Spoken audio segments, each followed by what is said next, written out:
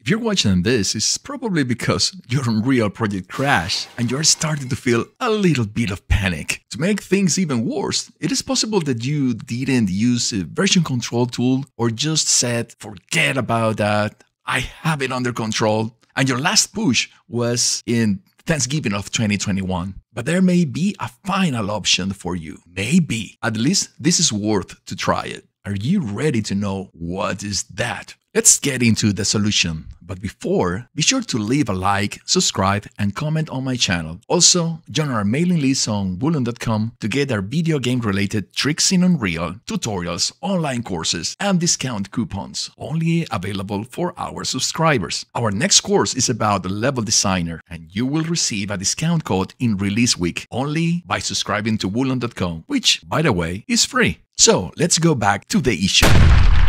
The problem is that your project in Unreal generated a horrible situation, a horrible error on one of your blueprints, on your code in C++, or any other random section that you can understand why. Why? It's not you, it is Unreal, sometimes. When this happens, you just need to delete some of the folders in your Unreal project, regenerate the folders, and voila, your project will be free of errors, or will hope at least. To show you this, I will open my Epic Game Launcher and I will create a new project.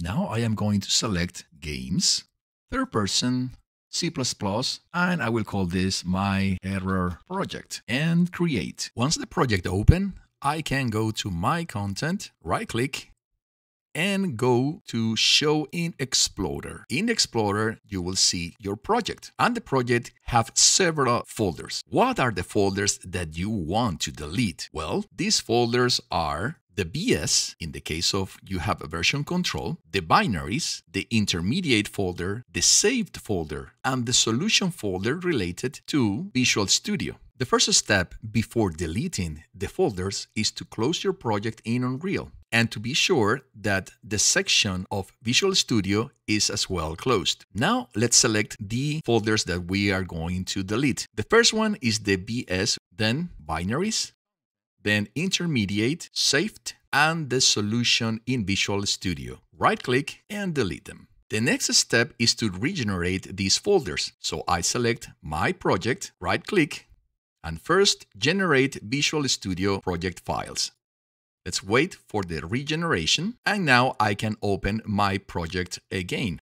You will be prompted with this message. We still have some modules that has to be regenerated or rebuilt. In this case, you're going to say yes. Now wait for your project to open. And at this moment, as you compile or try to run your project, everything should work. Finally, leave a like, subscribe, and comment to our video. Remember that by joining Woolon.com, you'll get access to huge discounts on our online courses and first access to Unreal tricks that you will need. I'll see you later. Cheers!